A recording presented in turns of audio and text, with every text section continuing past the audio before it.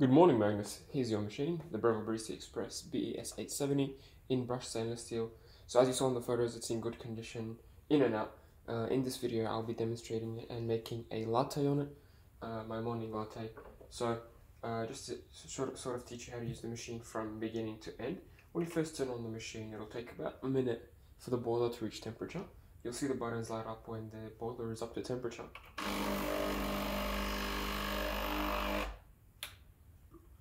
This may take around a minute or less if the machine is already warmed up.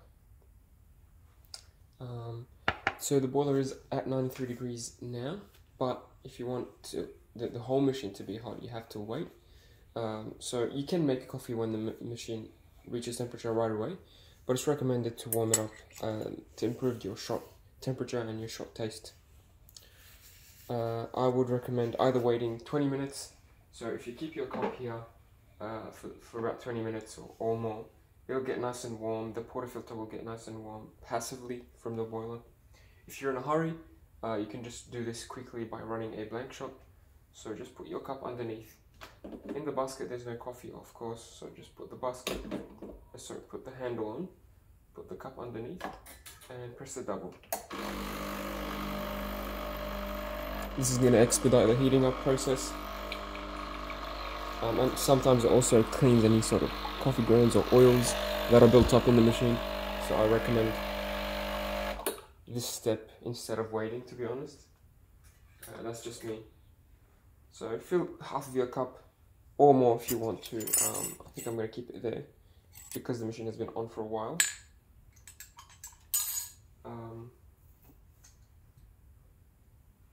Next, you want to dry the portafilter, so grab a tissue or a towel, dry the portafilter. This here is the double basket. Your machine comes with all the other baskets, so the dual wall and the single wall. This is the single wall double shot.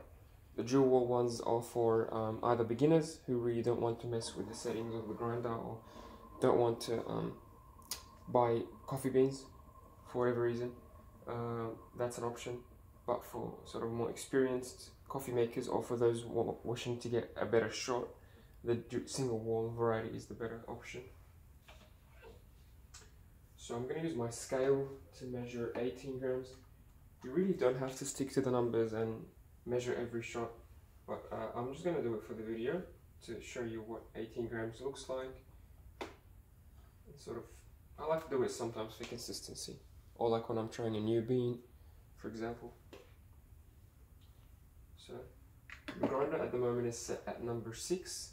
I think it's going to give us a good shot. I tried it last night at number 6 and it was okay. I'm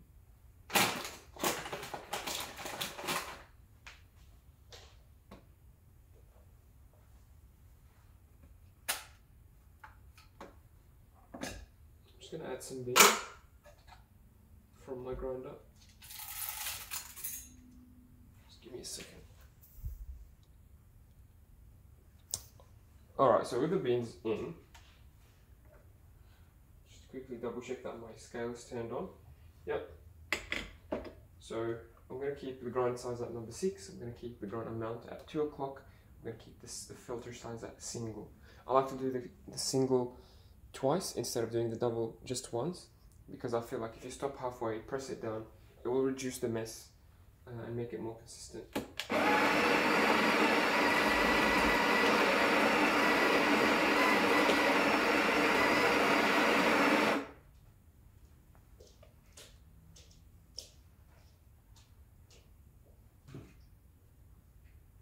That's 9.8 grams, so slightly more than I was hoping for. So I usually do it 9 grams and then press it down with a tamper. So very lightly for the first time. And do another 9 grams.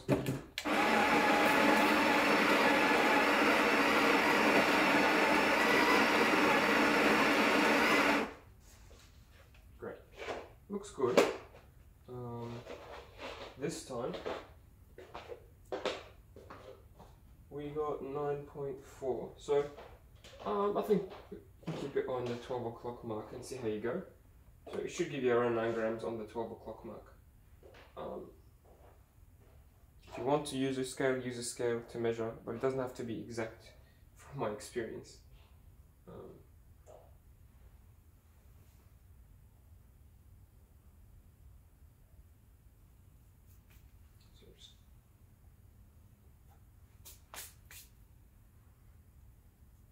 That's about 17 and a half, so that's okay. 17.8. Yeah, that's okay. So I'm gonna grab my tamper now. Before pressing down, you saw me distribute the coffee with my finger. You want to distribute the coffee before pressing it, so that the pressure within the coffee is consistent. And then press it nice and firm. And as you see, it went down about a centimeter into the basket. And if you look at the depth of the tamper, that's about the depth that it went into. So the depth of this part on the tamper, the silver part. It's about the correct depth for these baskets. So it's a nice sort of rule of thumb to use if you're in a hurry. If you don't have a scale, you can just look at the depth of the tamper after you press it down. Now we've got 18 grams, about 18 grams. So it's sunk in nicely. And just make sure it's flat, that there's no sort of gaps, or it's not leaning to one side, or it's not wonky to one side. And also clean the edge before you lock it in. I'm just gonna flush.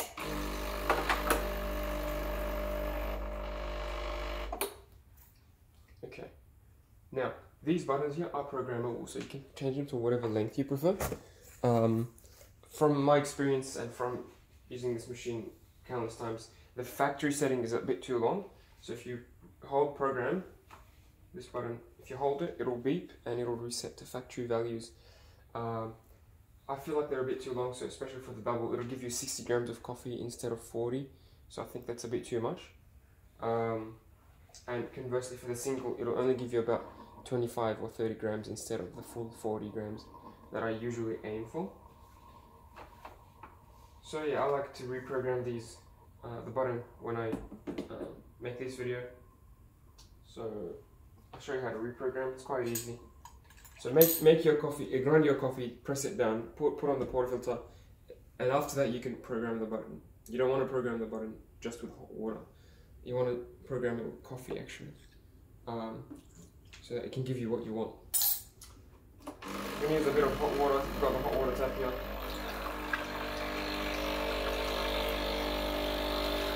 So if you like to add syrups or sugars, now's the time.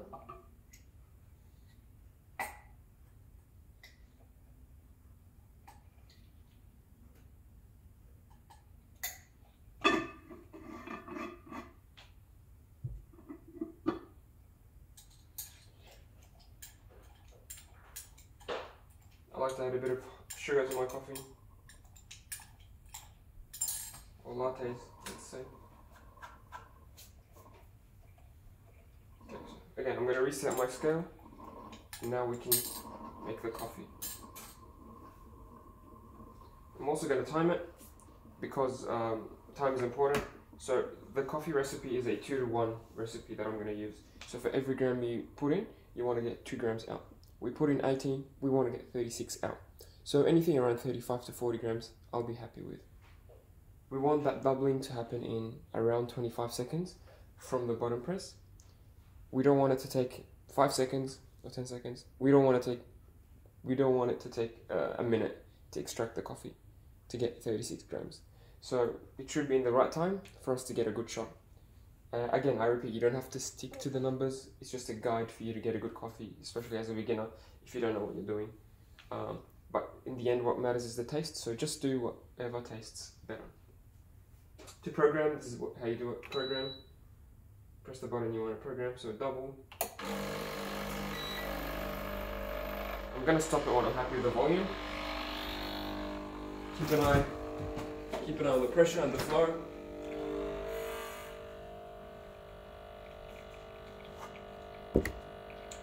Pressure is a bit too high.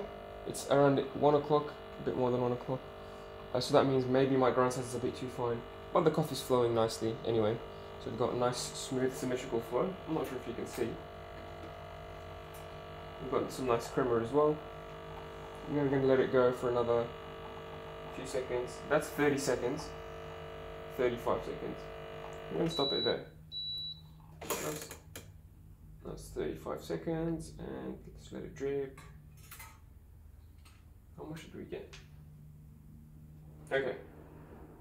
So I let it run for a bit too long. That was 50 grams of coffee.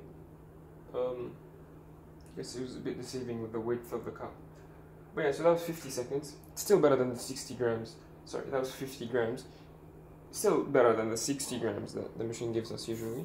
But it's a bit too long, so with a longer shot you would get maybe more sour notes and a weaker taste.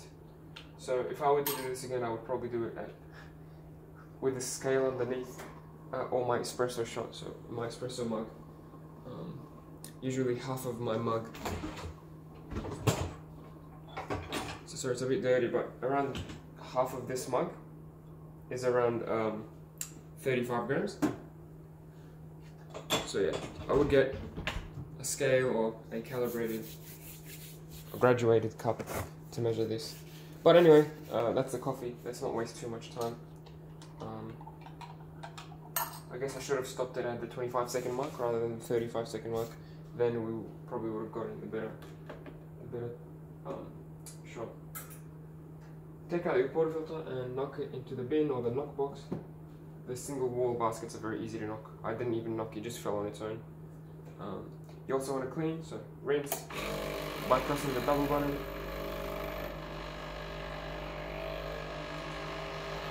This is going to rinse your portafilter and your shower screen.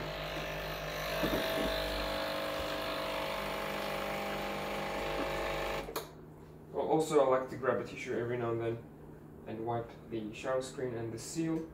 Sometimes there's a bit of residual coffee grounds that stay up there even after flushing. So just with a tissue or a towel, just wipe the seal, wipe the shower screen.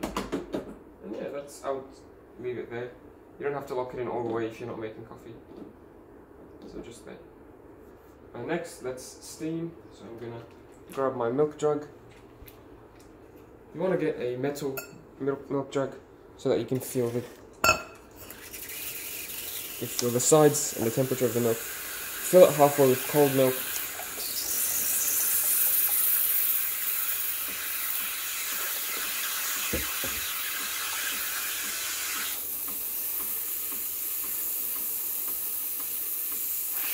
So after you turn it on by about 15 seconds, it will start steaming. Turn it on, position your jug, turn it back on.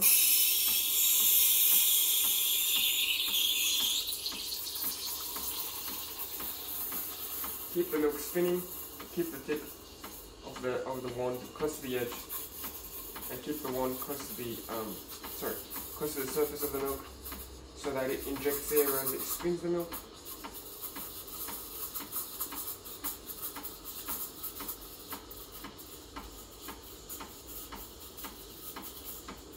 Do this position for about 20 seconds. The noise that it should make at first is almost like tearing a piece of paper. It's like a hissing sort of noise. And then after that I'm going to raise the jug. So we don't want to inject too much in, otherwise the milk will become too bubbly. After you dunk the wand, just hold position, keep it spinning around the jug. And stop it when it's too hot to touch. So if you've got a thermometer, that usually is about 55-60 degrees.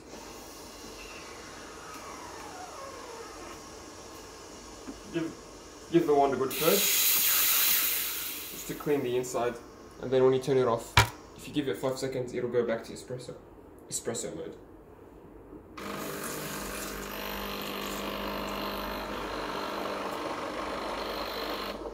There we go. Give it a good wipe. You want to wipe it ASAP. Don't want to wait. The more you wait, the harder it is to clean. And obviously the metal here gets really hot, so the milk will sort of bake onto it. If you don't clean it right away, it'll give you a headache later on. Plus it might clog your wand as well, so better clean it sooner than later.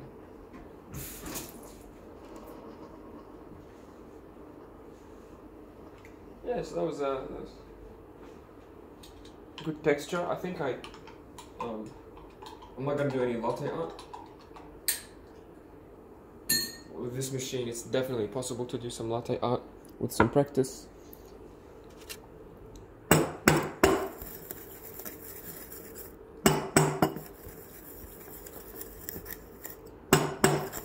very nice and smooth. If the milk has any bubbles, do what I'm doing now. So knock it on the counter to break any big air bubbles, and then swirl it around to mix it up. You want it to look like melted ice cream or wet paint. That's what I think it looks like. And then pour. So it looks like more of a cappuccino, honestly, because I made the milk a bit too thick. But yeah, it doesn't mean that it's not going to taste good. This is what it looks like. Definitely looking forward to having that shot. But yeah, if you're more skilled than myself, you can do some latte art and patterns easy.